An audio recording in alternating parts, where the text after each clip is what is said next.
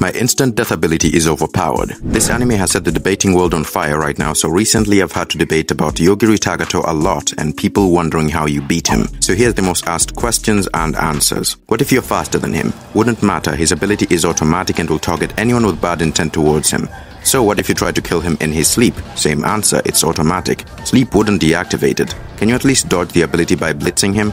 No, the ability is instant, meaning it has zero travel time. You just drop dead, plain and simple. What about stopping time? Well, no, instant death can see every intent before you follow through, so it will kill you before the time stop occurs. By the way, running away by going back or forward in time won't work either. You will die on your way there or when you get there. What if you try to kill him from across the universe? Takatou can see people trying to harm him from anywhere, even in a different dimension, and kill them there too. What about just using plot manipulation to erase him? I refer you back to the part where instant death will kill you before you do anything to harm him. Let me end this by quoting Yogiri himself. Even though I've come across tons of people who claim that they'll absolutely never die, or that they're already dead, or that the concept of death doesn't apply to them, they all end up dead in the end. I need you to truly understand the horror that he is. Yogiri isn't even human. He is the avatar of an eldritch creature that has existed since time didn't have a name and will keep existing until nothing else does. He isn't just death, he is the end to all that lives and exists. The only way to survive Yogiri Takatou is to never challenge him, just walk away and forget about winning.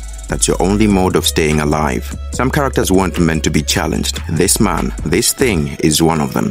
Your favorite characters live by his mercy. Your favorite stories exist by his mercy. Because the same way every path has an end, every life has an end, and every fiction ends somewhere, this guy is the living embodiment of that end. Ladies and gentlemen, this is Yogiri Takatou, the end to everything that exists.